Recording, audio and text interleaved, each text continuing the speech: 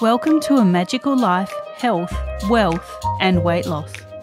I'm your host, Magic Barclay, lead practitioner at Holistic Natural Health Australia and #1 best-selling author. In this podcast, I aim to give you practical tips on how to accelerate and sustain your health, increase your financial, spiritual and emotional wealth, and to look at something that haunts many of us needlessly, weight loss. In some episodes, I'll have guests available to give you even more tips, but in others, the floor is yours. Drop us a line at A Magical Life Podcast on Facebook and let me know what you would like to know more about. Now, sit back and enjoy, because it is time for you to create and truly discover a magical life. Welcome back to A Magical Life. I'm your host, Magic Barclay. Today, Morgana Rae joins us. Morgana is a 20-time international #1 best-selling author and mentor coach. She is regarded to be the world's #1 authority on relationship with money. Her groundbreaking approach to love-centered wealth building has featured her on the Wall Street Journal, Yahoo Finance, all the major television networks in the US, coast-to-coast radio, and hundreds more. Morgana's fans call her the money goddess because of the many documented stories of clients manifesting unexpected income of hundreds, thousands, tens of thousands, hundreds of thousands, even over $1 million within hours of changing their relationship with money.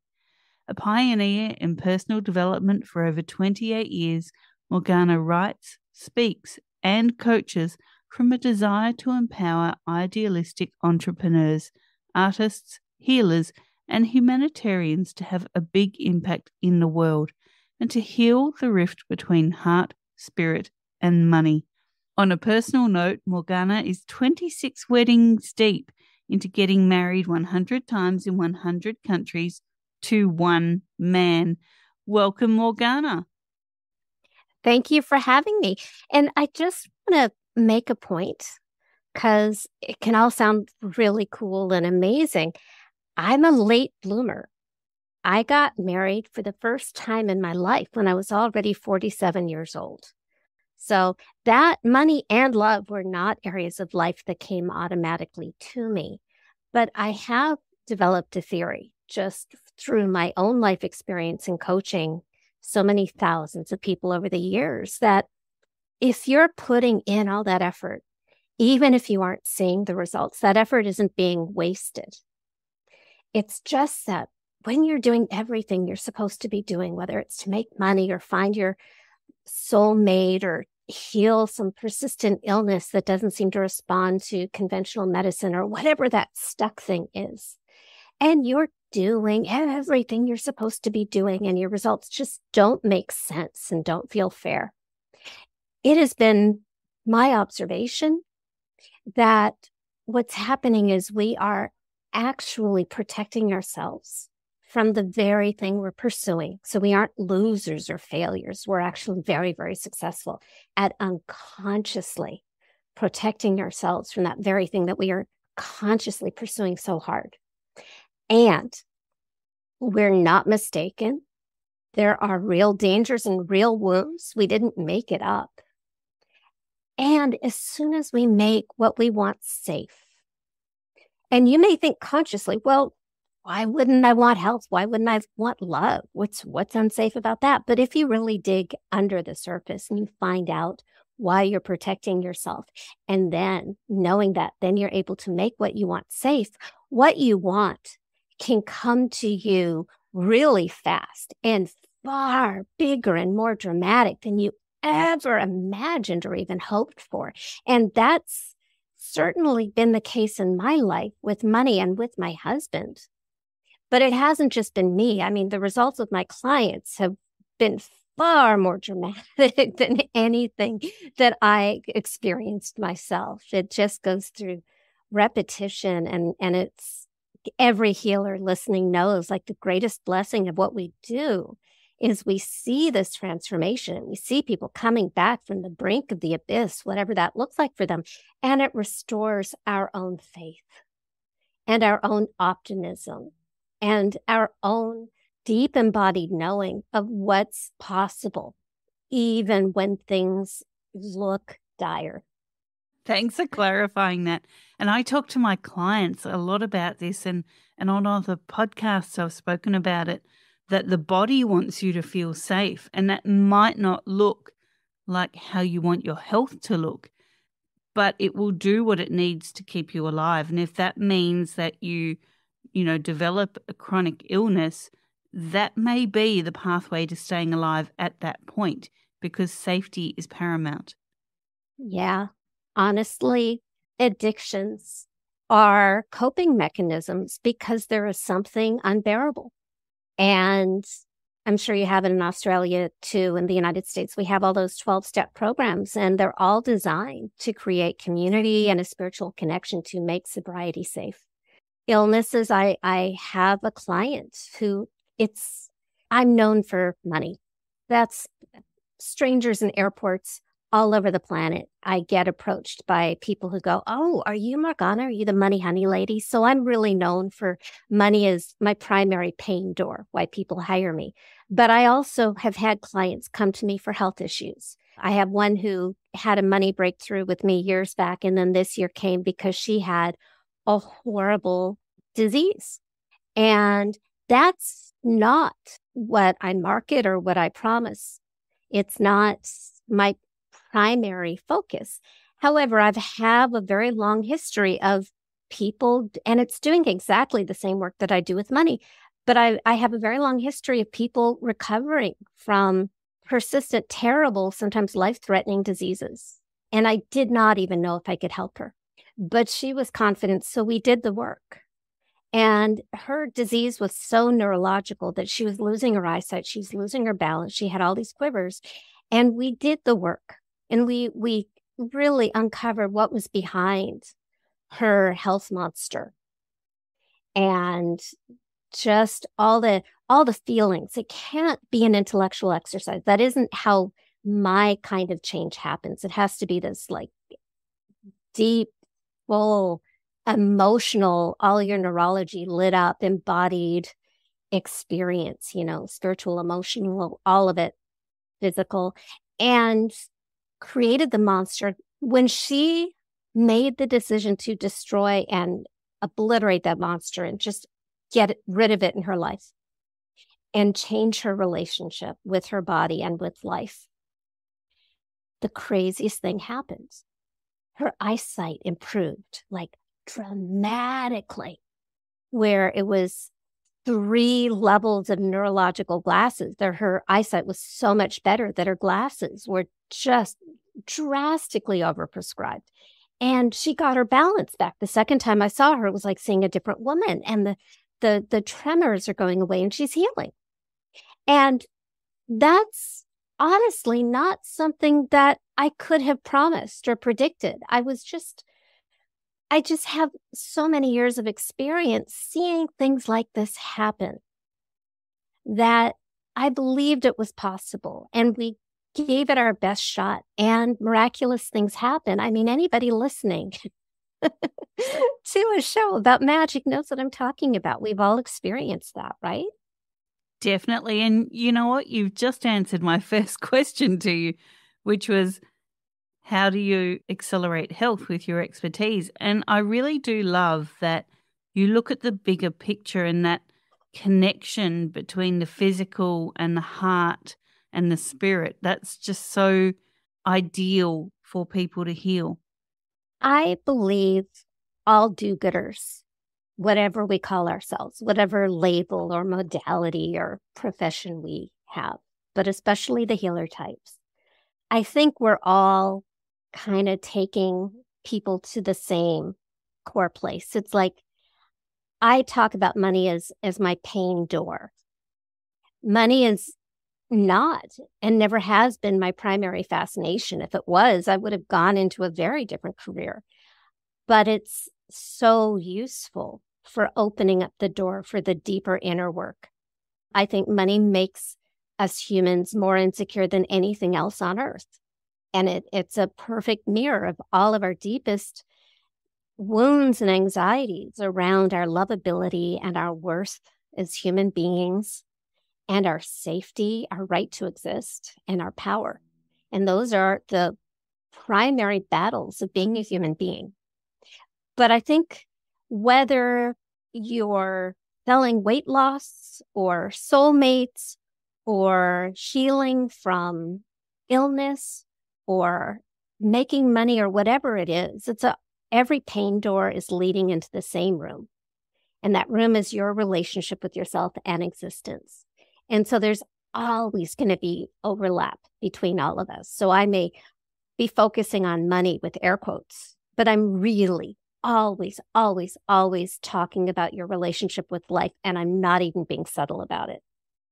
And so it's very useful that my clients make a lot of money after they work with me. It's great for their lives. It's great for my marketing. It's proof of concept. But what I get more excited about, honestly, because I'm just a ridiculous romantic fool, is I get really excited when they fall in love with themselves. I get really excited when their relationships get better and they feel better about life. I get really excited when odd things happen, like infertility ends, or this years-long shoulder injury spontaneously goes away, or my client's eyesight comes back, because it's all holographic. It's all really the same at the end. Definitely. Now let's talk wealth. What are your top 3 tips to creating wealth? Not just the financial, but also the personal and emotional wealth. Well, first of all, I'm not a financial planner, so I'm not going to tell anybody how to build a portfolio because I don't know. I hire people for that. My definition of wealth is the quality of love, lifestyle, and legacy in your life. I believe the purpose of money, really the only purpose for money, is to create freedom and support love, lifestyle, and legacy. So my tip is, first of all, with major apologies to all the law of attraction people out there. And by the way, I'm friends with half the people who are in The Secret, which at this point, maybe some of you haven't even heard of, because I guess that's an old person movie now, but I'm an old person.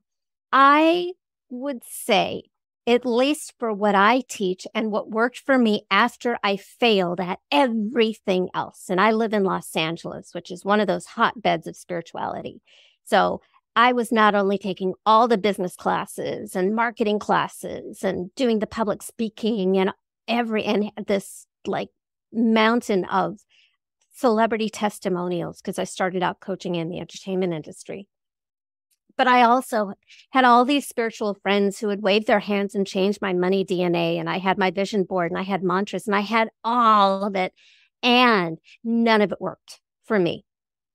I mean, after doing everything, I was living in Los Angeles, making $100 a month in one of the most expensive cities in the world. It was insane. I was just living on debt, borrowing from credit cards and family. And it was devastating and despairing and shameful and frightening and outrageous. And I felt hated by the universe. And I really didn't like the universe back and didn't even want to be here, just in a really dark place. So positive thinking, by the way, huge, huge fan. And that will work against you with my approach. I believe that there's actually a use and a value to our worst experiences, or they wouldn't happen. They can be a huge source of power and transformation. So we want to use them. If you have victim experiences, I say go for it, claim it. Take off your positive thinking hat temporarily and put on your victim hat and really explore anything in your life that ever made you feel not loved, not safe, not worthy, and powerless. Because those are the 4 things that money represents. Money represents love and worth and safety and power. So anything that has ever made you feel unloved, unworthy, unsafe, or powerless is going to show up in your relationship with money. We can talk about money beliefs. We can talk about your money story for years, and it'll be very interesting and nothing will change. What we want to do, what I found, what we need to do to get real change, to make things work, is we need to feel and we need to engage and we need to light up all the neurons in your brain so we can rewire you. And we don't do that just by thinking and talking. We do that about really, really feeling and going into those areas of your life that you may have healed a million times. And if you can squeeze any juice out of them, squeeze it, because you've already paid the price of admission with your pain. So you might as well milk it forever if you can. And you just find those things that have made the world feel unfair and unsafe and unloving to you, especially the stuff that doesn't look like it has anything to do with money. The accidents, the illnesses, the rejections, the betrayals, anything you've ever felt ashamed of. And that is step number one. That is uncovering the root cause of whatever money drama or trauma you have. It's always going to be rooted in these things that don't look like they have anything to do with money. And you can start with money trauma, but go deeper to the stuff about love, worth, safety, and power. That's the first step. I'm saying get really, really honest with what's not working. Don't ignore it. Do not minimize it. Bury that positive thinking hat under 30 feet of concrete. You'll get it right back, I promise you. But there are 6 steps, and the first one is uncover the root cause. And positive thinking will work against you. It will not allow you to go deep enough to get the change you desire. It's like a slingshot, and the more tension we create, the more power we create to catapult you to where you want to be and have it stick. So no superficial stuff here. We want maximum polarity, and I call the process financial alchemy. Because alchemy is the transmutation of lead in human experience, lead into gold, lead into spiritual and material gold. So that was step number 1. And I spend the most time on it because that's where I dig the most. I've had clients where we've made the transformation happen in 15 minutes and the artist had a $100,000 sale within 24 hours. And I've also had the process take 8 hours, as currently my world record. That was September last year. 8 hours to slay her monster and change her relationship with money. It was hard. And she made $1.2 million out of the next 4 months. And so she's like, she just like carries my flag. So it's whatever it needs to be for you. There's no right or wrong. It's just your process is your process. So step number 1 is uncover the root cause. And then step number 2 is where it gets weird and different. And honestly, when I had my own transformation, and it sort of happened accidentally back in March of 2002, nobody had ever talked like this before, because I looked and I looked and I looked and nobody talked like this before. We make this root cause a person. We give it personhood. So it's no longer just the things that happen to you, and it's no longer an abstract concept. We make it really personal. So for example, I was in a very dark and despairing place. And what happened for me was I had tried everything. And my last Hail Mary, which had been this Overcome Sales Objections class, where they give you the magic words to say when a customer says, I can't afford it, or I want to, but I don't have time, or whatever. And that was going to save me. And I'm this great student. I was a National Merit Scholar, even after like a coma and a catastrophic head injury. I'm a good student. So I took the class on overcoming sales objections. 7 people in a row, I overcame their objections. They would say they would hire me, and 7 people in a row didn't show up and didn't pay me a dime. And that was when I lost it. There was really nothing left for me to do. I'd taken all the classes. I'd done all the work. And people wanted to hire me, but they weren't paying. And I was working with a coach. I didn't have enough money for rent, but I was working with a coach anyway. And I have to say, thank goodness. Because after this setback, which just plunged me into the darkest pit of despair and hopelessness, because I'm a figure outer person, and I could not figure it out. And my coach couldn't figure it out. But on this next call, when I'm in this horrible place, my coach asked me this weird question that changed my life. And he said, if your money was a person, who would your money be? And because I was in so much pain, because step number one had already happened without me even being aware of it. When he asked me who my money was, I saw my money monster clear as day.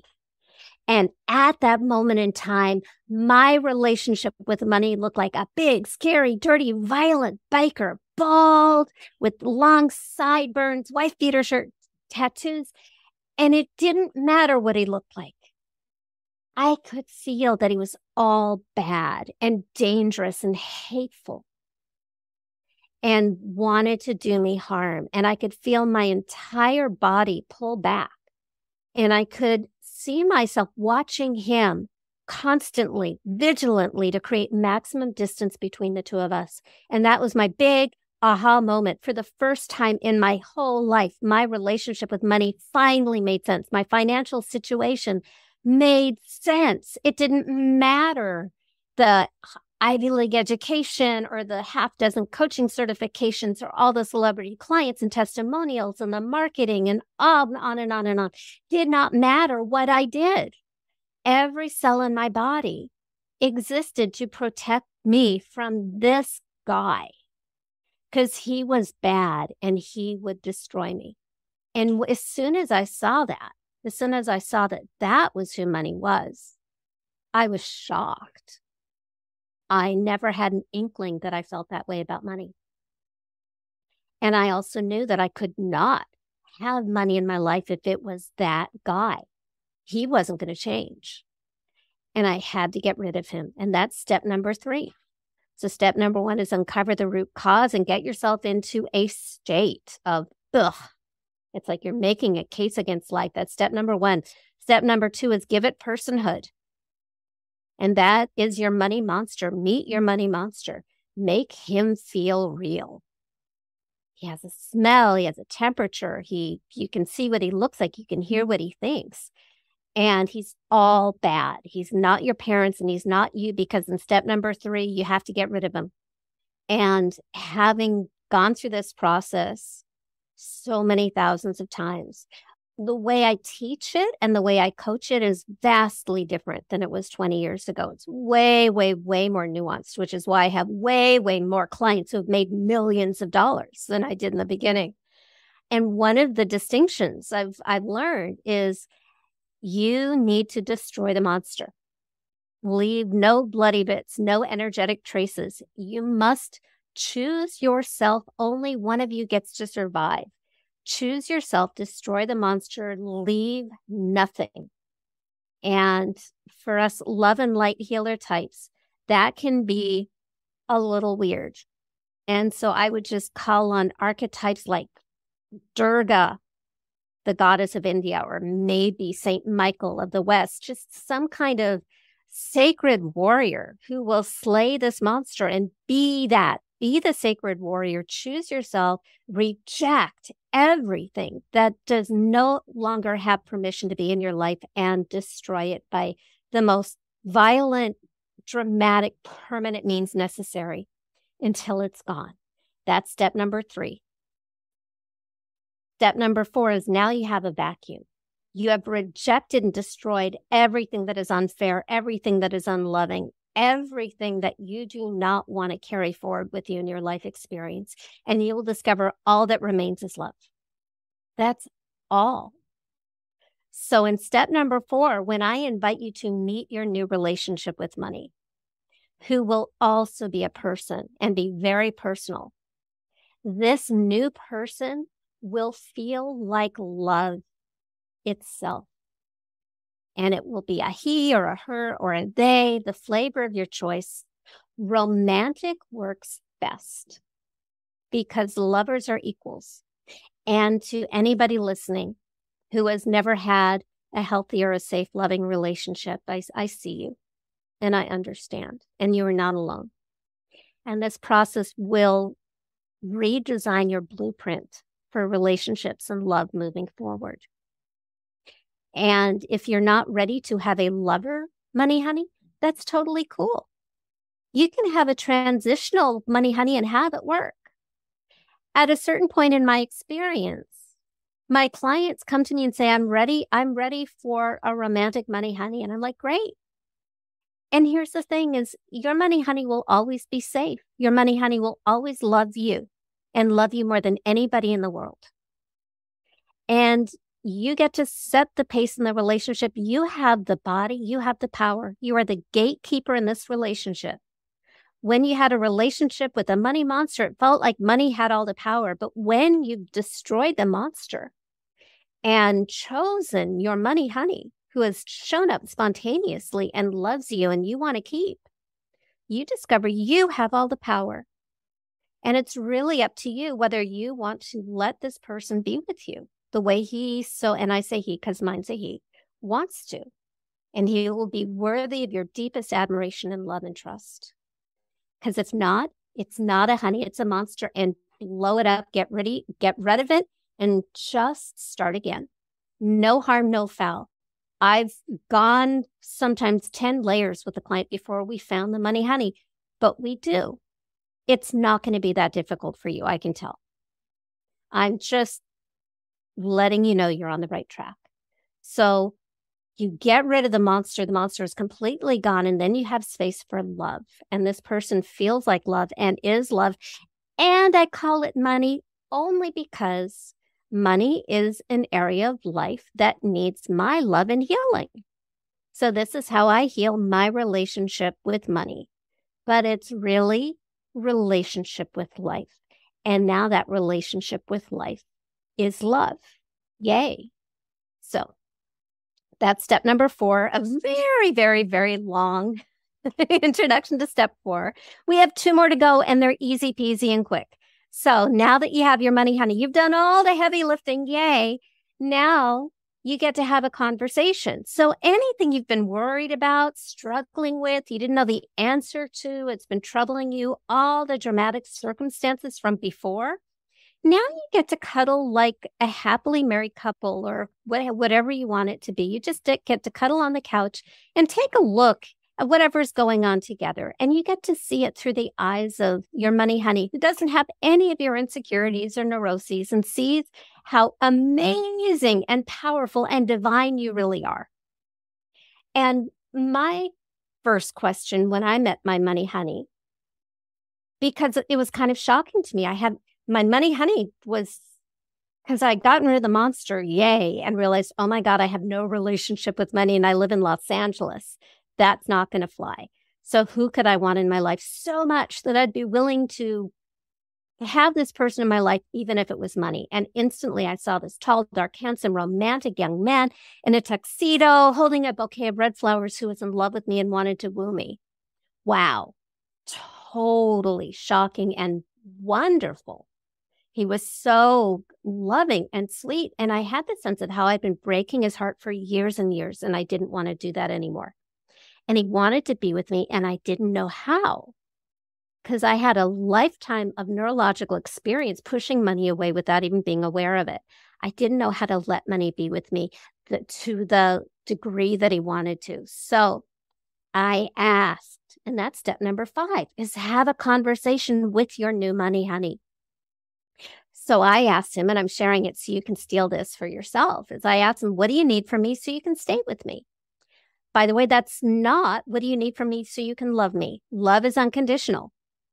Presence is conditional.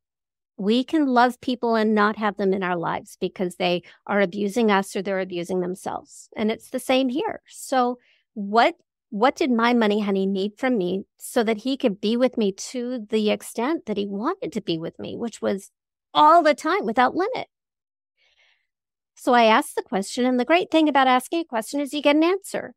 And you get an answer from that voice of love who adores you and doesn't carry your hangups and sees you as you really are, which is not how we see ourselves, honestly. So I asked him the question, and he said, I just need you to love me and stop treating me like a monster. And he said that so vulnerably, and it just broke my heart open wide. I didn't want to be hurtful. And I agreed. And I started to think about all the ways that I had treated him like a monster without even noticing. And the primary one was when somebody would want to hire me. And I'm sure I'm the only person in the room who has this experience, but I'm like so happy helping and healing. That's my happy place. But as soon as somebody asked me how much I charged, or the euphemism, how do you work, which only took me like 10 years to figure out that means, what do you charge? As soon as they would ask me that, I would freak out. I would choke. I would get so uncomfortable and ashamed. Like I had this big, stinky, dirty monster that I didn't want anybody to notice. And it was that was repelling clients and pushing them away from hiring me. And I didn't even know it at the time. But as I'm thinking about how I've been treating money like a monster, that came to mind. So I made a promise to my money honey at that moment that next time he brought me a gift, which usually looked like somebody wanted to hire me, I would, instead of pushing it away like, ew, wrong color, chartreuse, no. By the way, I love the color chartreuse. But anyway, instead of pushing it away like it was some like ugly Christmas sweater, I would say thank you. And here's the crazy thing. You all know it's coming. Within the next day, 4 people called me out of the blue and they hired me at double what I'd ever charged before. And I honestly, the first call, I was so uncomfortable because everything in me wanted to talk them out of giving me money. I could feel my throat and my tongue wanting to like make the shapes. But I'd made this promise. I'd made this promise to my money honey that I would say thank you. And how I did that was when they asked me what I charged, I told them and I shut up. You can imagine how hard that is for me to do. But I did. I told them the fee. I shut up. I let them think about their finances and they said, okay. And then they sent me a check. And it was incredibly uncomfortable for me the whole time. But then I got to do it again, like an hour later, and it was a little bit less uncomfortable. And then I got to do it again, and I got to do it again. And clients kept coming. And I have honestly made millions of dollars since then. The person who was struggling to make $100 a month. And it's not just making money. I coach people who really know how to make money. I've coached clients on public assistance, but I've also coached billionaires.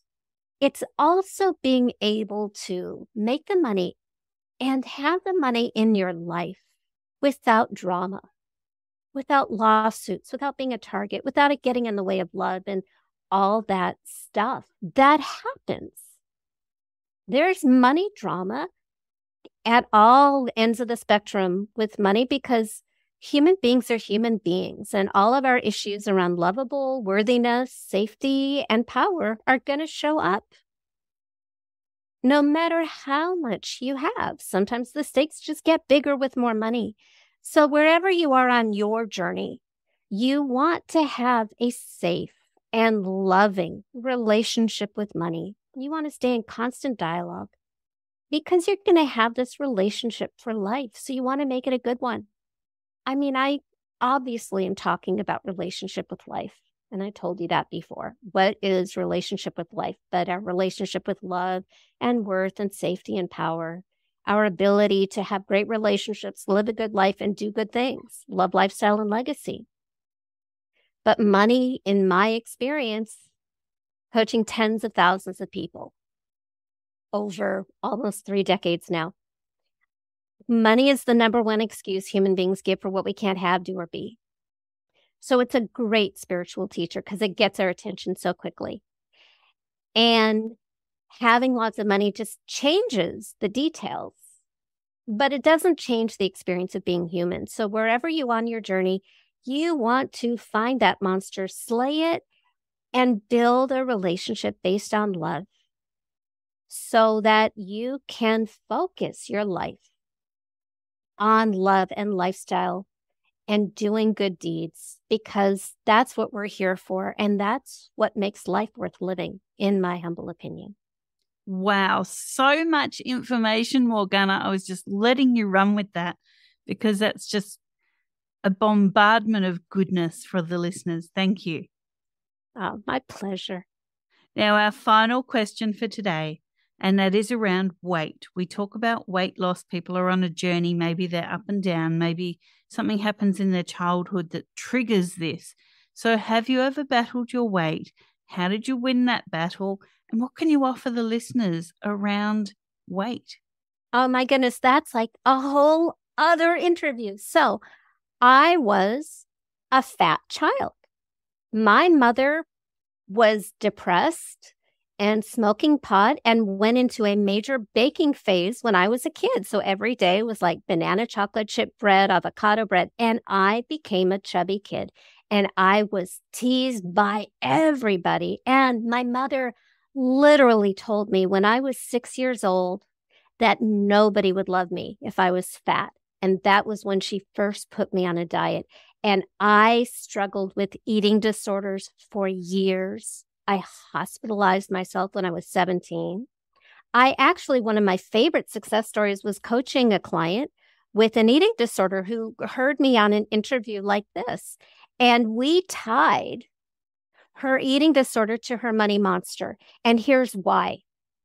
Eating disorder, anorexia, rejection of ourselves, wanting to be smaller, whether it's bulimia, anorexia, whatever it is, when we look in the mirror and we hate ourselves and we want less of ourselves, that is a rejection of ourselves.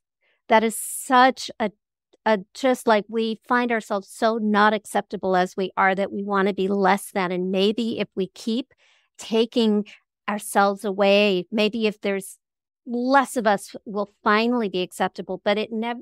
Anybody with an eating disorder knows that there really is no there. And that's why it is the deadliest psychological disorder there is.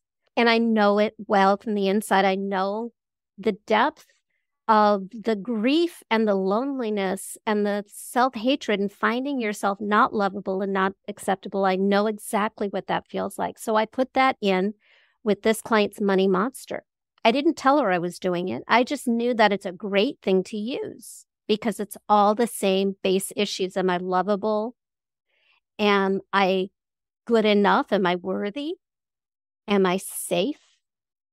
And am I powerful or powerless? I mean, that's everything that struggling with your weight, especially as a woman, but not even just women, anybody. There's so much rejection around body image. Put that in with the monster and you slay the monster of self-hatred. And here's the cool thing. This client, oh my God, I'm trying to remember her name right now. I'm at an age where names disappear, but it's actually on my website if you look. That eating disorder that she had had for 12 years. And the doctors had told her that based on her vital signs, she should be dead. And she had done hypnosis and she had done therapy and she had done everything to get over it. Nothing worked until we slayed her monster. And that was when she got rid of the eating disorder. She slayed the eating disorder and it never came back. And this is back in 2007. So we're talking like 15 years now. That's one of the client stories that I am proudest of because I know that experience from the inside out. And I've had other clients with eating disorders, but that was the most dramatic. So whatever it is, it really, at the deepest level, it is an issue of love. And for me personally, that statement that my mother gave me that nobody would love me if I was fat has haunted me my whole life. And my eating disorder and my struggles and my starving and my bulimia and all that wanting to be dead and all that stuff was never about food or weight. It was about just desperately wanting to be loved. About 10 years after I slayed my money monster, I slayed my love monster and just went through all the incidents in my life where love had hurt me. People who had loved me had rejected me, betrayed me, all the instances that made love unsafe. And I got an even bigger monster than I'd ever had with money. And it was clear to me that love wanted to kill me and I had to kill that love monster. And I met my husband 2 months later when I was 45. I had never been married in my life. We got married for the first time 2 years later. we've been married 26 times since. His idea entirely. And another interesting thing about my husband is he's never met a bar of butter or a pound of sugar that he didn't love. And his body and metabolism is very different than mine. I'm 5'2" and slightly hypothyroid. So I gained about 5 pounds a year for 5 years, which looks like a lot of weight on me. And around that time, my father was diagnosed with Alzheimer's. And I had a real shift in priorities where health became my top priority. I had this sort of wake-up call that, oh my God, I get only one body. I get only one body, and this is it. And I want to hedge my bets. So I went on a weight loss plan for the very first time in my life that was not rooted in any ounce of self-hatred. It was not that I didn't think I was beautiful. I found a way to actually find myself gorgeous at my highest weight. And I had a husband who treated me like I was gorgeous. It never, ever bothered him. So the love issue was no longer in play. I was lovable any weight that I was. So there was no pressure there. But I decided I want to be healthy and I want to live a really long time. So I lost the weight, and it was such a different experience because there was no feeling of self-punishment. And, lose weight, don't lose weight, I really don't care. I think the real question is, do you enjoy your experience of life, and do you love you? And everything else is sort of garnish, if that makes sense to you. Totally, and I think that is a great sentiment to wrap this interview up with. Morgana, where can people find you? And do you have a freebie where they can find you? Because we love giving freebies to the listeners. Oh, of course. I am freebie central. Okay, so because I believe I don't hold back my secrets. I try to give everything away any chance I can because I believe transformation should be available wherever you are on the journey. And the people who dig me hire me anyway, so I don't have to be secretive or hold anything back. So yeah, I have more goodies.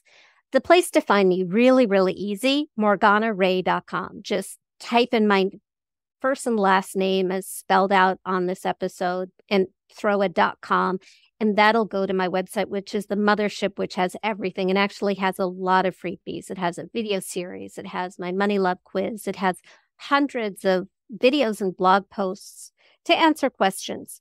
I recommend that the best place for you to start is with my money love quiz. If you scroll down, totally get the video series. It'll actually answer some questions that I didn't hear. And this will answer some questions that I don't there. It all evens out in the end. But if you go to the money love quiz, that will give you sort of a picture of, because it's not a judgy, it's not a mean, it's not that kind of a quiz. It's just like, this is where you find it. Oh, wow, I'm really strong here. And this is where I need to grow. And based on how you respond, and you'll see that when I talk about money, I'm talking about all areas of life. Based on how you respond, I will make recommendations for what your next step should be. And I always include some free stuff there too. M as in Mary, O-R-G as in George, A, N as in Nancy, A, RAE.com. Brilliant. Thank you so much for joining us. I've really loved listening to you. Thank you. It's been my pleasure. And listeners, thank you so much for your time. Please like, share, review this podcast. We appreciate you. For now, go forth and create your magical life. Thanks for listening today. Please subscribe to hear future episodes, leave a review, and share this podcast. You can follow us on Facebook at A Magical Life Podcast or at Holistic Natural Health Australia. That's holistic with a W. You can find us on Instagram at Holistic Natural Health or at www.holisticnaturalhealth.com.au. That's where you'll access all sorts of articles, freebies, and more.